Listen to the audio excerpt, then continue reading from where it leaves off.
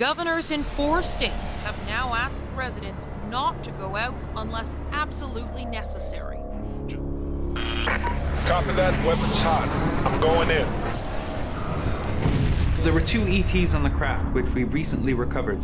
They're currently in our research facility. The ET I spoke with indicated that if they could retrieve their 2 comrades, they'd leave the planet in peace.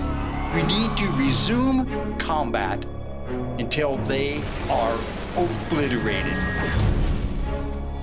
They were here on a rescue and recovery mission. They just shot them down. We were the aggressors.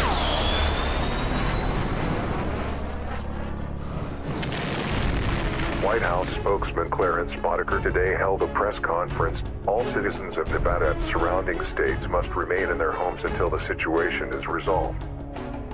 The lockdown is concerning to me. An economic crash would be a disaster. I think we're past the point, Mr. President. I didn't want it to come to this. None of us did, sir. Mr. President, are you ready to give the order? We do not negotiate with terrorists, domestic, international, or intergalactic.